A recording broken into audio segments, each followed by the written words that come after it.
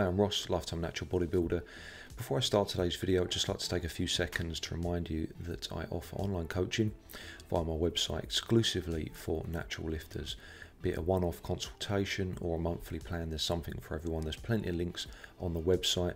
All my programs are fully personalised. I spend a lot of effort and a lot of time making sure that my clients get the results that they want. So enough of that, we'll move on to the video now, and today's topic is the bench press and how to train around or through shoulder pain. So things that you can do to make the bench press feel more comfortable if you're experiencing shoulder pain. In general, the bench can be quite a troublesome exercise for a lot of people. It's very sensitive to form. A lot of people have quite poor shoulder health in general as well, which doesn't help. For myself, I benched too frequently, too heavy, and with improper form when I was younger, and it's built up a lot of problems with my shoulders. And for many years I avoided bench and chose to use dumbbells machines, which served me well, but I think I probably would have gained a little bit more muscle had I used the barbell bench press consistently. So now last year I had no choice. I had to get back under the bar again because of the lockdown situation. I was training in a garage, and I've used the following techniques to make my shoulders feel better on a bench, so I can focus more on the chest rather than the shoulders and worrying about them. And I feel my chest development has improved slightly as a consequence of that. So the first point is soft tissue work. It's very important to try and keep your muscles and joints as healthy as possible, and a really easy way of doing that, but it takes any time, it's just foam rolling and stretching soft tissue around that joint.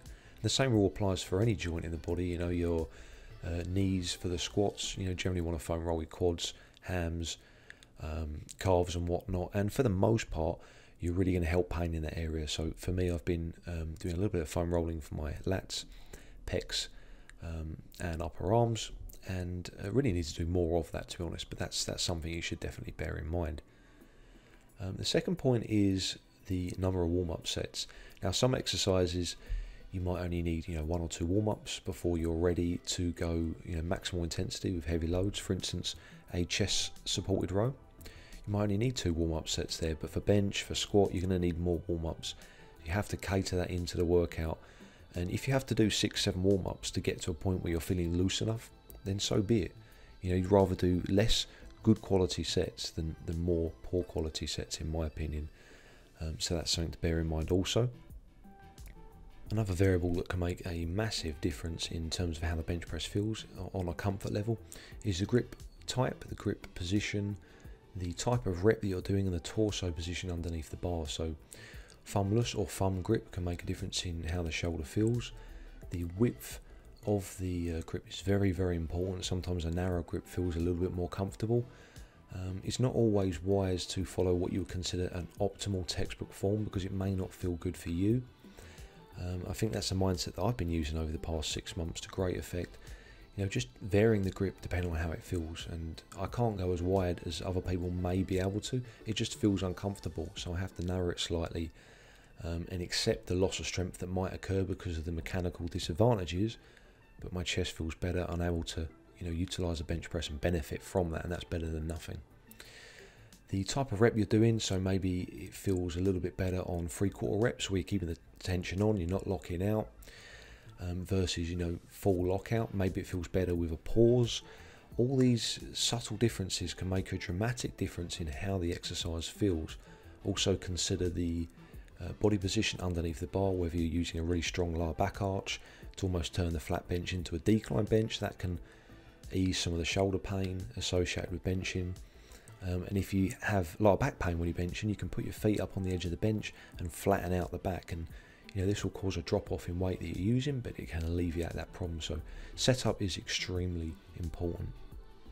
Something else that you can try that really makes a positive difference in how the shoulder feels during the bench press is to perform a few sets of either cable or dumbbell flies prior to your bench.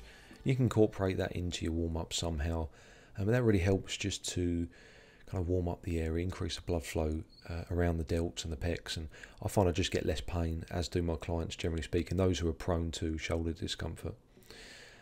You could take that one step further and utilize an advanced training technique called pre-exhaustion, which is a very difficult technique. You basically start the superset off with the fly, either cable or dumbbell, take a set to failure, fairly high reps, ideally more than 10, and then you go straight into the compound movement, so the bench press in this case, and the set will feel much harder at the same weight that you would usually do, so you have to bear that in mind, but it would feel better.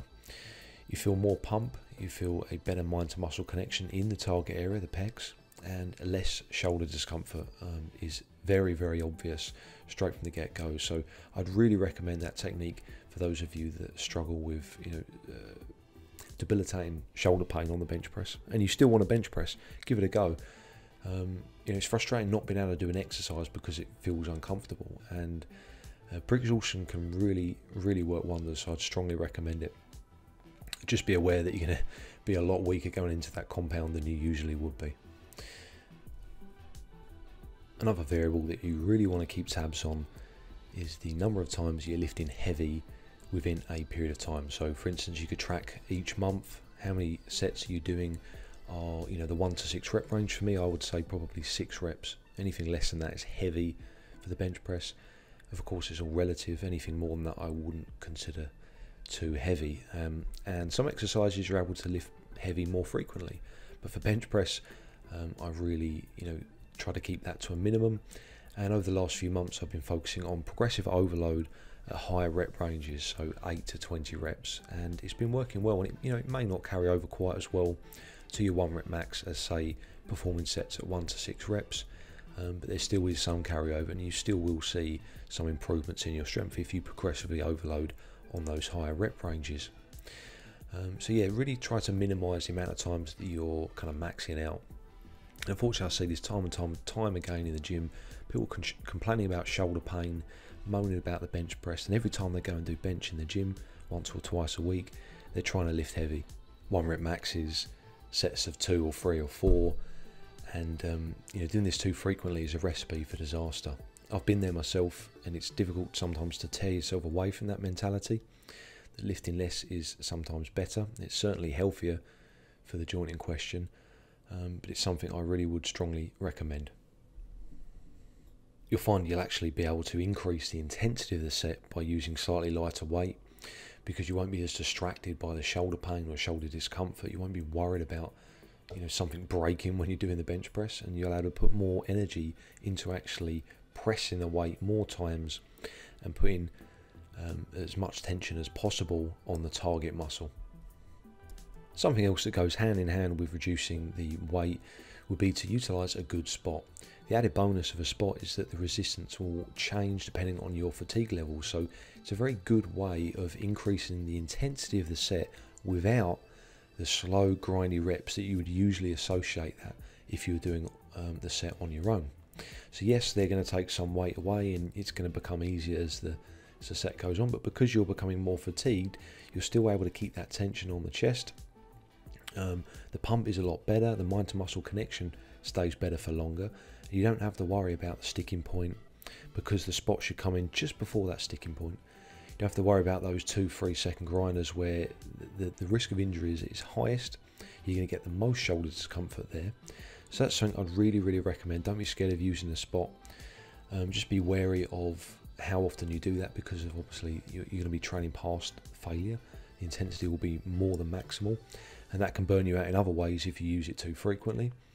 But I'd say it's a fantastic technique as long as the spotter knows what they're doing to increase the intensity of the set, not at the expense of your shoulder discomfort.